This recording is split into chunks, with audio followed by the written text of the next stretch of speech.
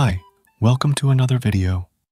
So, Moonshot AI has launched their new reasoning variant of the Kimi K2 model.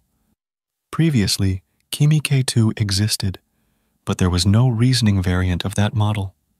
However, they have now trained a reasoning variant of the model, allowing it to do complex tasks and stuff like that. They were very kind to reach out to me and give me credits to run my benchmarks, because apparently, under their Twitter announcement, one of the most liked and viewed posts was about people asking for my benchmark results.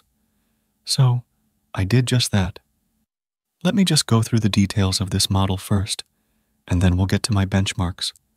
So, they say that built as a thinking agent, it reasons step by step while using tools, achieving state-of-the-art performance on humanity's last exam, BrowseComp, and other benchmarks, with major gains in reasoning, agentic search, coding, writing, and general capabilities.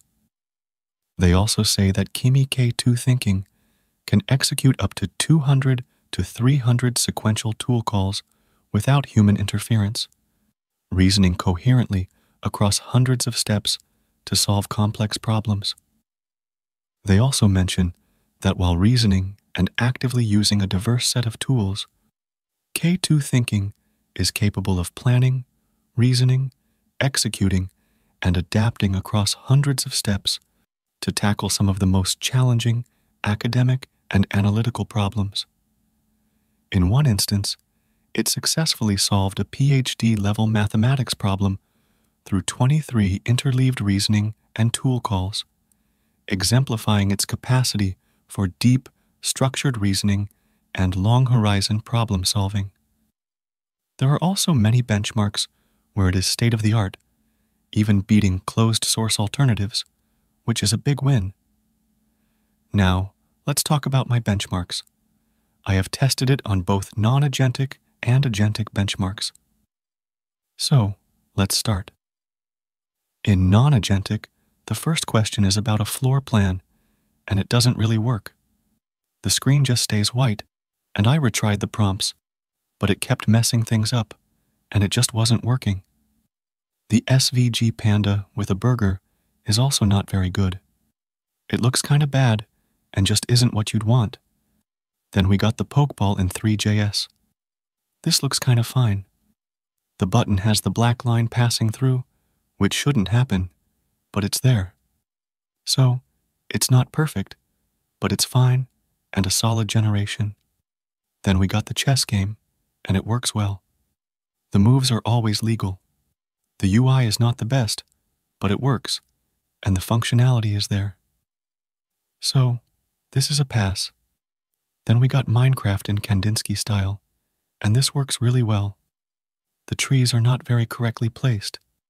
Like, the branches are in the air, and there's no jumping mechanics and stuff. But this is also solid. Then we got a butterfly flying in the garden simulation, and it is also pretty good. It's really solid. I would have liked more nature stuff in the generation, but it's pretty bland.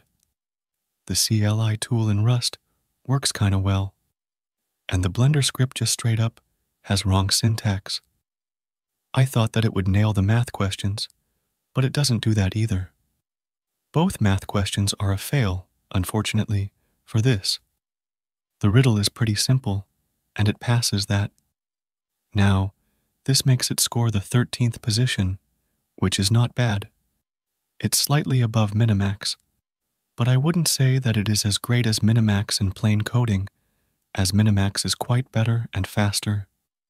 However, Kimi seems a strong contender to something like GPT-5 for replacing my planning model, as it is a 1 trillion parameter model with a ton of refined knowledge about how to plan correctly. So, it might be a great alternative for me. Anyway, it's not the best in raw horsepower, but how does it do in the agentic tests? Well, let's have a look. I'd like to clarify that I didn't use Kimi CLI for the testing.